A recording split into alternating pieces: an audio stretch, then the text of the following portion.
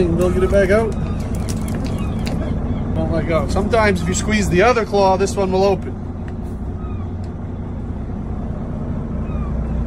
Not today. If that was your hand, you'd be screeching right now. Do nothing but cry and wait for him to let go. There ain't much you can do. The pincher claw is pretty quick. The crusher claw is pretty slow. But the crusher claw, you can see the big molars and teeth. The crusher claw is designed to crush bones, shells. Pincher claw just rips. Rips meat, rips skin, doesn't have as much power. Can't get the cap inside of the claw, but you can see it's got quite a bit of power. Very strong. Give him a snack. Thank you for demonstrating your power, old boy.